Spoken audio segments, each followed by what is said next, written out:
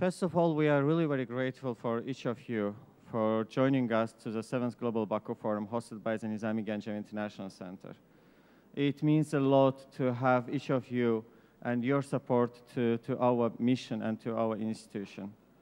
And especially, we would like, on behalf of the Secretariat, to thank our Board of Trustees members who supported us each our step and invitations, calling, reaching each of you, making sure that we have a successful event. But as well as I would like to call for my colleagues in the Secretariat, a very small team, that I think that we can applaud them. Ilaha, Subhan, Reza, Narmin, Emil, Torul, Asim, Arzu Khanım, and everyone for the amazing jobs these young people did, and to the volunteers. And for the opening speech, I would like to ask my dear Madam President, Co-Chair Vaira Vike-Freiberga. Good evening, Excellencies, ladies and gentlemen, dear friends of Nizami Ganjavi.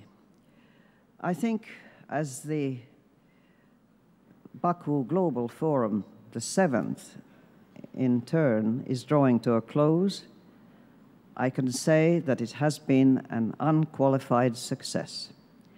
And of course, there are many reasons for it, but I'll start out with your presence here.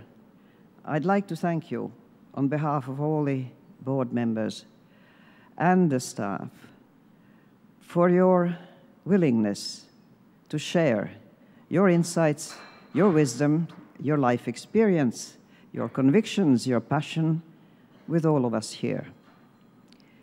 The interchange between you has been lively, sparkling, sometimes quite emotional, but that is as it should be, because you're all people with ideas, with loyalties, with convictions, and strong emotions about the things that you hold dear.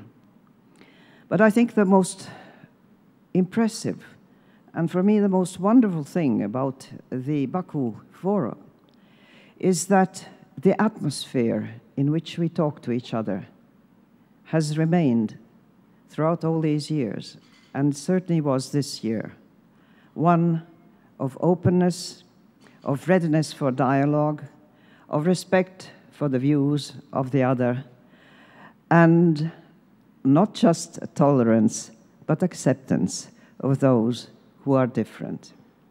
I know that, and thank you for that to all of you. Thank you, truly. In that, I think this audience is an example to the world, and that is precisely the reason why such fora as the Baku Forum are necessary. Azerbaijan and its capital Baku offers an unusual place for meeting. Think back to 1991, when the former Soviet Union was just dissolving under our eyes. Countries like Azerbaijan came on the world stage from which they had been brutally kept away under the forceful umbrella of the Soviet Union, just like my country, Latvia, which had been occupied some decades later, but nonetheless, since the Second World War, was under that same imposed umbrella. I would have never been able to get acquainted with Azerbaijan or come to Baku unless the Soviet Union had collapsed. And I think for most of you, it would have been the same. And do let's agree that it's a wonderful thing that this country was born, and others were born and reborn, and that so many were able to gain their freedom. But today, all is not rosy, all is not perfect. The world has many ills and ails in many ways. We heard during our debates about many serious menaces hovering over our heads, starting with the danger of destroying our planet, going on with serious dangers of armed conflict, and then the internal instabilities, the injustices, the wrongs that happen in big countries and small, the kinds that we saw in the Robert F. Kennedy evening about speak truth to power. The world is full of wrongs that need to be righted. And people of goodwill, such as you, members of this evening and participants in this conference, people of goodwill are what makes a difference. I've been asked again and again by journalists here in Baku, what good is a conference such as this? And I didn't answer, what good is a baby, you know.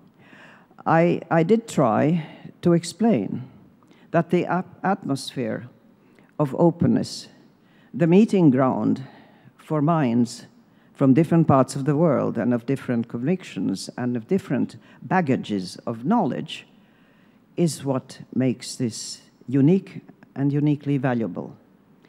Not to mention the fact that I think that for many of you it was an opportunity to discover Baku, to discover Azerbaijan, and as you go home, for you to bring back news of both this country and this city and the experience that you had here. People frequently think that gatherings such as this are useless. We're just talking. Even among our board, we sometimes had heard reproaches. You just talk, talk, talk. Where does it lead to? Well, we are not engaged in techne in the Aristotelian sense. We're not building bridges, we're not building skyscrapers, we're not even, most of us, decision makers, although some of us are. And those, I hope, will be inspired by the thoughts and the ideas that they heard here. But most of all, we are creating a space of conviction. We talk about values, and many emphasize that the values should not be labeled as coming from here, there, or elsewhere, but as being human values, global values, fundamental values. Nobody would consider being tortured something that is acceptable, as Kerry pointed out to us. We have these things in common, and we must build everything else on that common ground. It's true that throughout human history there have been times, long periods of history, when in many fields the talk that people engage with was rather empty. I'm thinking of one of the oldest universities in Europe, the Université de Montpellier,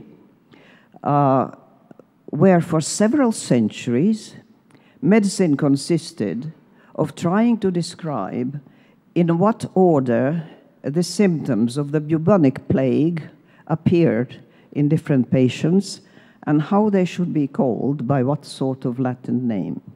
And it took centuries, many centuries before the idea of the rat as a vector of disease appeared, and it took even longer for the germ theory of disease to be accepted.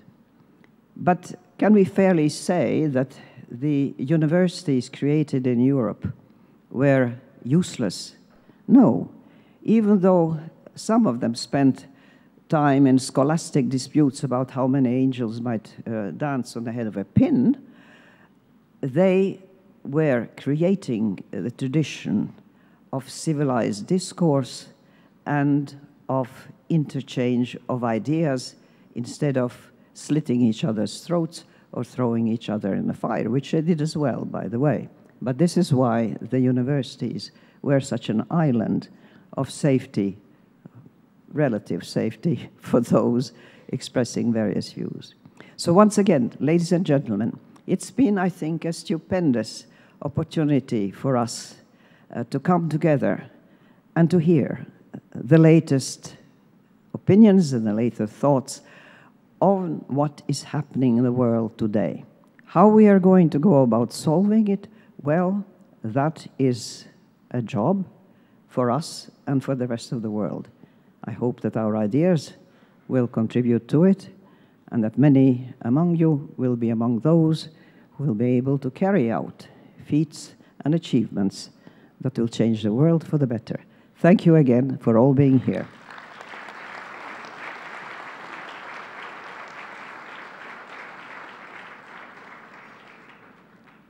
Now, with great honor, I would like to invite Ms. Anna Birchall, Deputy Prime Minister of Romania.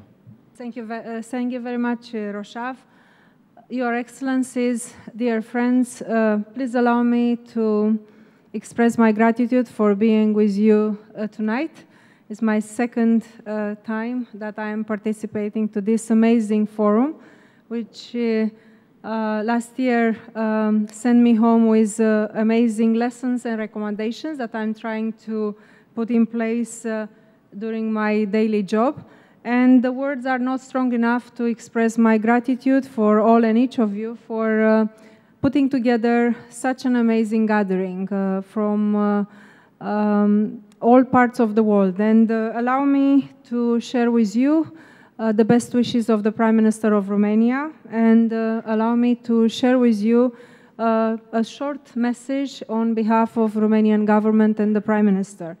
For me, the presence in this very beautiful city, in this amazing country, Azerbaijan, at a time where Romania and Azerbaijan are celebrating a special year, is the 10th anniversary of our strategic partnership. And imagine how joy and how much honor I have by sharing with you this tonight and during those past days. Being part of this prestigious forum, a forum that is a landmark now on the international scene, a prestigious event which has developed over the years into a global platform for discussing, assessing, and finding solutions to our common challenges, and today challenges, which are not short. You know, the list is quite long. This is the 7th year in a row that leaders, thinkers, and scholars have converged to Baku to share their thoughts on tackling some of the most pressing issues on the global agenda. I would like to congratulate the organizer for choosing this year such a topical theme, the new foreign policy. And for young leaders, well, I'm not that young, I will be 46 this year, but for us, drawing from the discussions that were taking place during those past days, it's a good foundation for the new foreign policy that represents for all of us a theme of reflection. Wherever we like it or not, there is a growing perception of weakening of cooperative multilateral framework and on the functioning of the current international order. What we have been used to label as global governance has increasingly been put to the test by growing unpredictability and new global phenomenon, which pressures for altering, modifying the international system has become more persistent. One cannot deny that we need to adapt international institutions to be able to more effectively address a wide array of challenges, some old, some new. Successful leadership, nationally, regionally, or globally, should include managing the benefits and opportunities still brought about the globalization and turning them to the benefit of as many of our citizens as possible. Distrust, alienation, or failed integration of citizens in their communities and social institutions is one of the silent but most dangerous enemies of our stability and security, both in Europe and globally. And ladies and gentlemen, dear friends, in an increasingly challenging and multi-phase global context, the EU finds itself aims multiply internal challenges and external risks, as well as various types of pressures. In our view, we have to reconcile Europe around its fundamental values, make the EU most credible, and promote the EU global leadership in a time of major strategic realignments. This is fully in the letter and in the spirit of the EU global strategy from 2016, which continues to guide the Union's external action. And as the current presidency of the European Council, Romania, you know, is holding, as we speak, the presidency of the EU Council. Romania seeks to reinforce Europe's attachment to multilateral and international law as a prerequisite for effectively addressing all the new global challenges. We promote stronger cooperation within the United Nations while aiming to improve EU coordination in international organizations. Multilateral cooperation is the backbone of the EU foreign policy. Advancing multilateralism begins by supporting the UN throughout several avenues. More substance for the EU-UN institutional relationship is needed, especially in areas that respond to global needs, such as, for instance, fostering resilience to natural disasters or efforts aimed at maintaining peace. Advancing multilateralism also means responding to current global trends in international cooperation for development based on key UN principles. And Romania presidency, my country's presidency to the European Council, will ensure active support in promoting sustainable development, more on the EU agenda, which is consistent investment in Europe's stability in the long run. And Romania intends to increase its visibility and better explore economic and other opportunities in political dialogue with the countries of Caucasus and Central Asia, Asia, EU, Southern Neighborhood, Middle East, Latin America, and the Caribbean.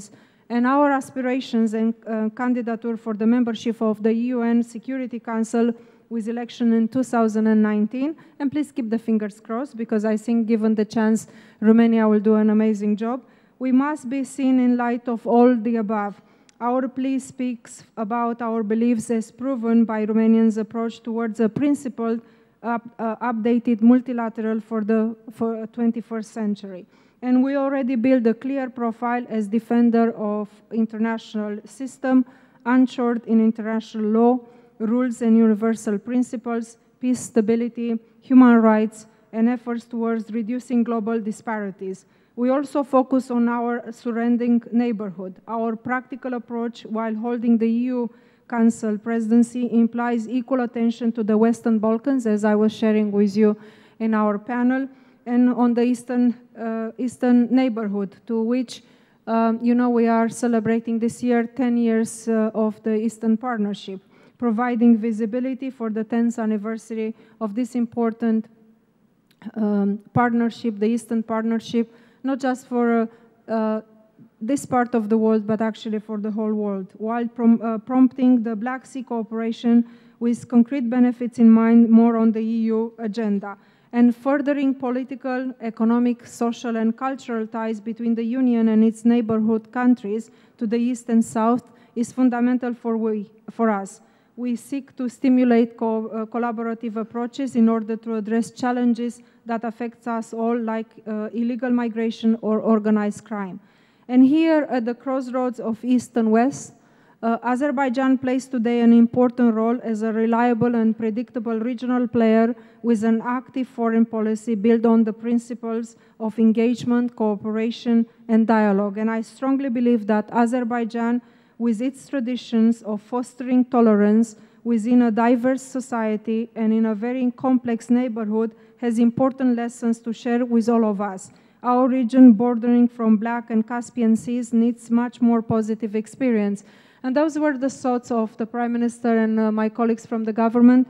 And on a personal note, I can tell you that I had an amazing meeting with President Aliyev, and all the other colleagues from the ministries that we are cooperating so well. And I can tell you that if I am here today and taking pride that we are celebrating 10 years of our special strategic partnership, and the good work that we've been done in the last year is a lot of credit goes to President Aliyev, because since last year, with his personal support and touch, helped us to actually put a very good foundation for the future to go.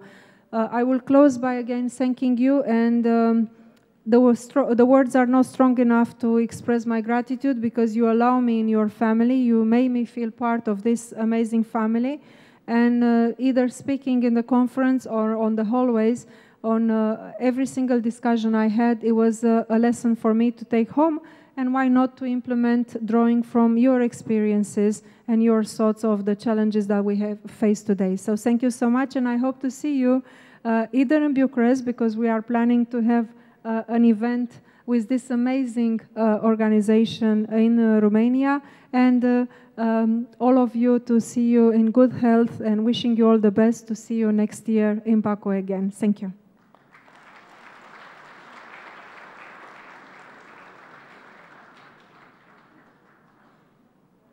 Thank you, Your Excellency, for all your kind words to our institution, and definitely we will be more than happy to hold our next event in May in Romania with your support. Now, with your allowance, I would like to call Dr. Abdulaziz Altvaiji, Director General of the ISESCO.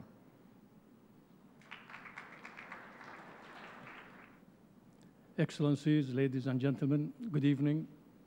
I wish you a very pleasant evening and a very tasty dinner.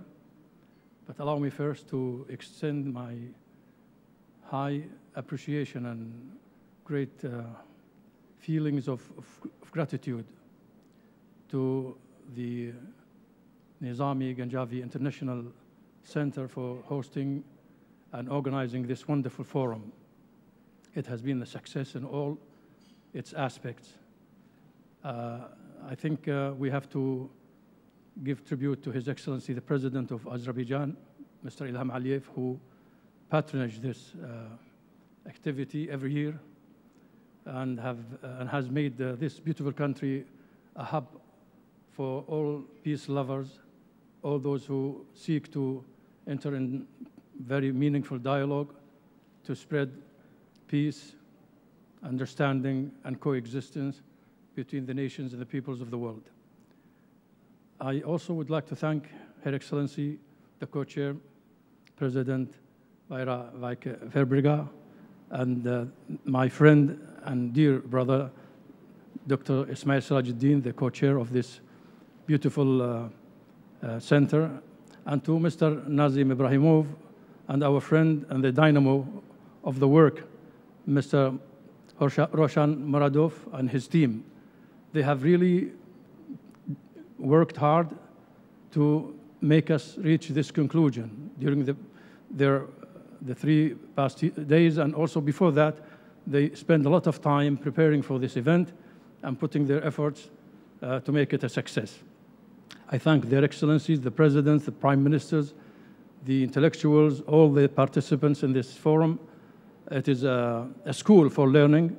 I think it has made its place in the international platform as one of the respected and meaningful forums that bring the high personalities from all the corners of the world to discuss important issues for the future of humanity and for peace and security and tranquility for the world.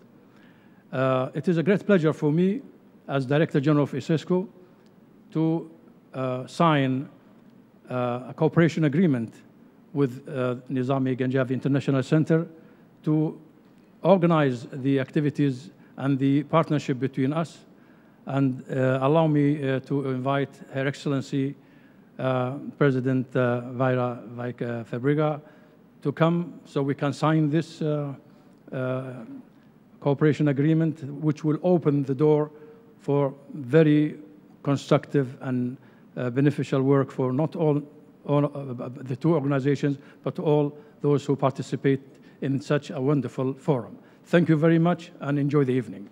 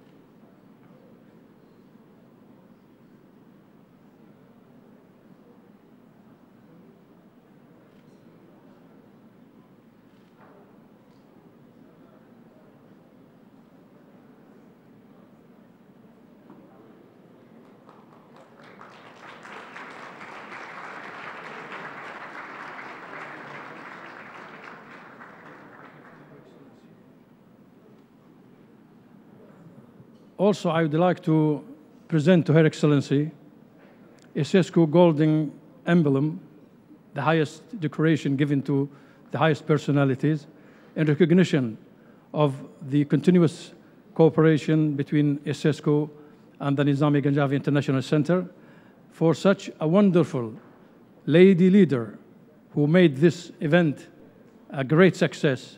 I am very proud of her personality, of her thoughts, and of her dedication for making this forum a solid base for world peace and understanding. Such leaders are needed nowadays in our world who is suffering from crazy people leading it to destructions and catastrophes. So please share me to applaud Her Excellency.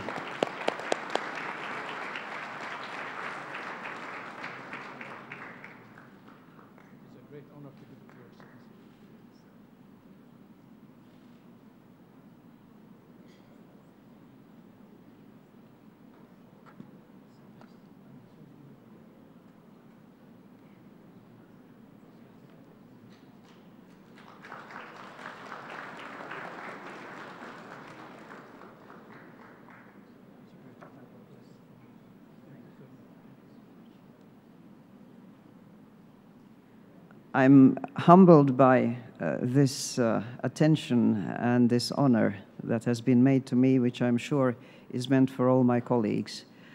And I will certainly continue striving to be even more effective in the future, as much as at my age one is capable of doing.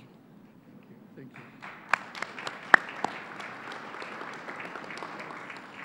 you. Also, I would like to present ISESCO Golden Medal to Her Excellency, the Deputy Prime Minister of Romania, the honorary member of this international center. I visited Romania 2 times, and I got fascinated by the beauty of the country and the hospitality of the people and the rich culture that I discovered in Romania. So it is a great honor for me also, in behalf of ISESCO, to present to Her Excellency ISESCO Gold Medal in recognition of my love to her country and future cooperation, inshallah. Thank you so much. Thank you so much.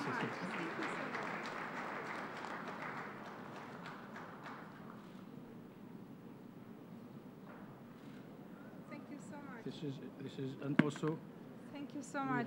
This is you spoiled me. Thank you so much. It's a great honor, madam.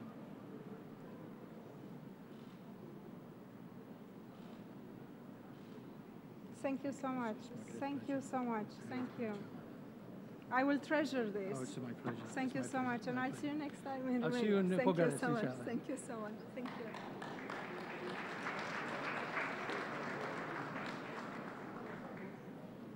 you. Before we start for the dinner and to our amazing concert program, as a last speaker, I would like to ask our co-chair, Dr. Ismail Serageldin.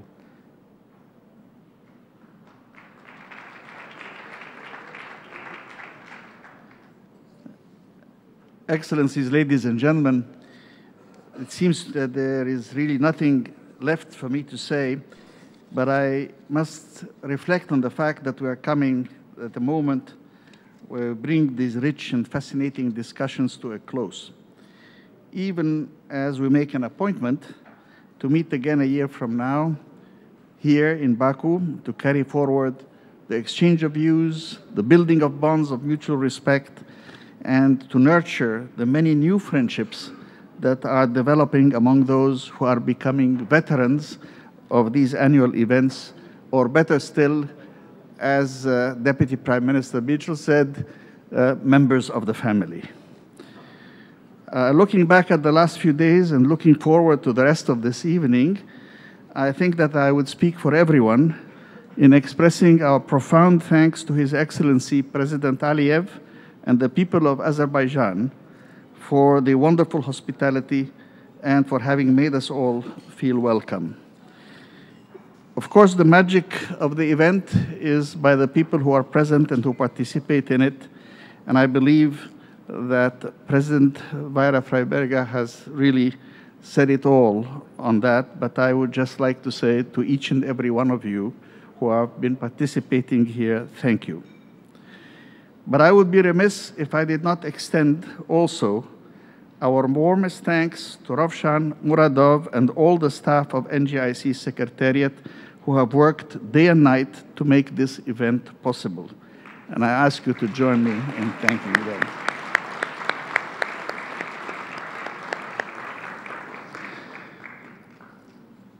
And it's a very small secretariat, as you know, and I must also reflect on the fact that the Secretariat was able to mobilize and imprint with passion and excitement a group of volunteers who have worked so closely with them and that they've been so dedicated to meet our every need and anticipate our every request. For our volunteers who support our Secretariat, let's welcome them.